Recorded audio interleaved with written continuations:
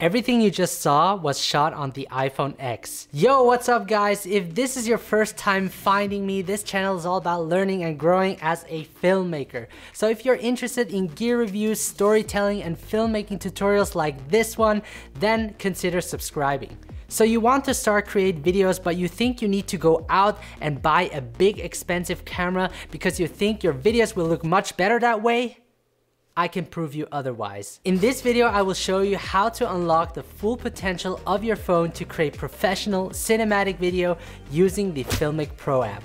A couple of days ago, my friend Gabriel and I went outside to shoot that video. I used the iPhone X because that is what I'm currently using, the Filmic Pro app, which we'll get into later, and the DJI Osmo Mobile 3 to get those smooth looking shots. I literally bought that Osmo Mobile gimbal a couple of hours before the shoot. I used to have the first version of the Osmo Mobile gimbal back in 2015, but I quickly sold it because I wasn't really into mobile filming at that time.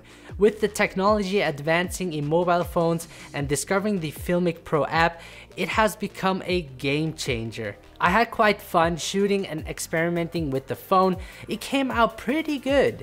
Of course it's good, I created it. This shows me that anyone can create a good video by just using something as simple as a phone.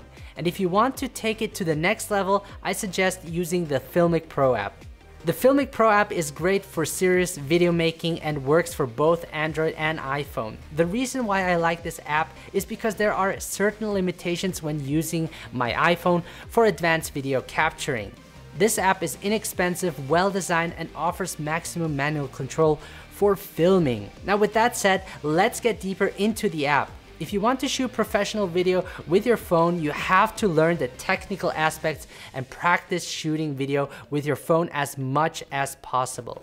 The more you do, the more these things will become second nature to you. Alright, let's get into the app. I won't go over all the settings in the menu, just the ones I find important to begin with. You will find the settings icon on the lower right of the screen. Open that up to show the main menu. First, we will set our recording resolution with the aspect ratio. 16:9 is set as a standard. If you want to upload on Instagram, you could use the 1:1 aspect ratio. If you choose another aspect ratio than 16:9, it will turn on crop source overlay. So for the shoot, I use the 2.39:1 aspect ratio with the crop source overlay turned off.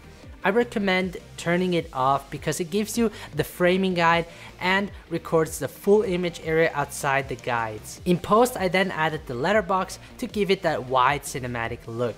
As for the resolution for normal speed, I shoot in 4K because it gives me the most detail and cinematic look. For slow motion video, I set the resolution to 1080p. Below the resolution settings, you will find 4 options for the recording quality. I always set it to Filmic Extreme, which gives me the highest bitrate and recording quality possible. It's important to keep in mind that the higher your resolution and bitrate, the larger your video size is going to be. Next, we will select our frame rate. When I shoot in 4K, I want my frame rate to be 24 frames per second. That gives me that filmic look I'm going for. Depending on the resolution, you can choose frame rates up to 240 frames per second. For slow motion shots, I select 1080p at 60 frames per second. Even though I have the option to shoot at 120 frames per second, Filmic Pro does not support the flat picture profile for that frame rate. More to that later. You also have the option to shoot time-lapse and select different intervals. For the audio settings, if you use the external mic, it should appear by default. In the video, I choose the option video only, which will record the video without audio. The presets option is really great to save your customized settings. It allows me to switch quickly between different resolutions and frame rates.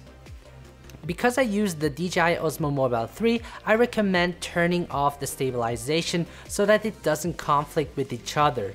In the camera option, you can choose between different cameras. I often went with the wide camera option. Gridline is a useful tool to help get your composition right. I leave that on. So now that we have applied all the settings, we can go over to the assisting tools that Filmic Pro provides to help get your exposure and focus right. If you tap on the A icon on the lower left, you will find the assisting tools. The zebra stripes overlay show areas that are overexposed, which are indicated in red stripes. The clip overlay shows areas that are extremely overexposed, which are indicated in red, or underexposed, indicated in blue. Always pay attention to the highlights because it can easily clip. Once that happens, it's hard to get those details back. The false color overlay is very useful if you want to analyze the overall exposure of the image. The appropriate exposure range sits around the green area. The focus peaking overlay shows objects in focus indicated in green. You also have the option to view the live histogram and waveform monitors. Just tap on the timecode area and look through them. Before I start recording, I set my white balance correctly. You will find the white balance on the bottom left with the colored circles. As a default, it is set to auto white balance.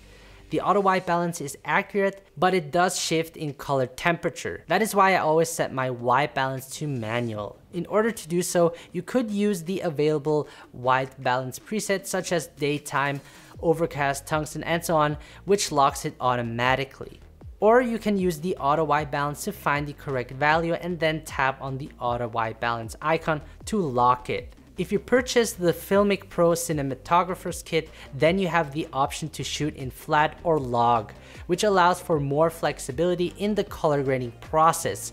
If you are experienced, I recommend using the log V2 gamma profile that will give you more dynamic range and therefore better results. Keep in mind that the flat picture profile doesn't support all frame rate. Let's now look at the exposure and focus control. You can drag around the circle to auto expose the image. If you tap on it, the exposure will lock. You generally don't want your exposure to change during recording, so after adjusting my exposure correctly, I lock it. The square focus control works the same. If you leave it unlocked, it will track the focus. If you tap on it, the focus will lock.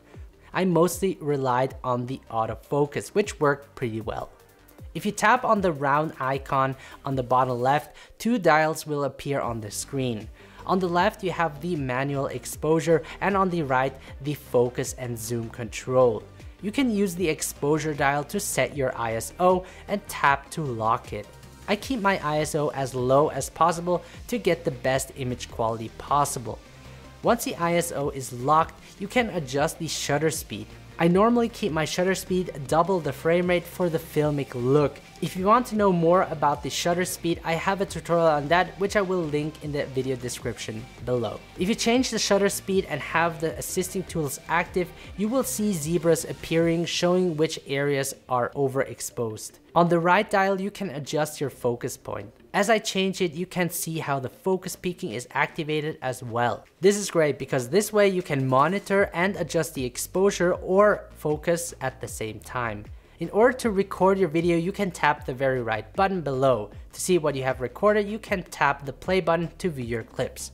Alright guys, that was it for the basics. There are more advanced features that I haven't gone through, but to start off, you will do fine. The best way to learn and get great shots is to practice and experiment with the app. I encourage you to go out and shoot as much as you can under different lighting conditions. Let me know in the comment section below what you would like to see next. Thank you so much for watching. If you haven't subscribed to my channel, please do so. I would appreciate that, and see you in the next video.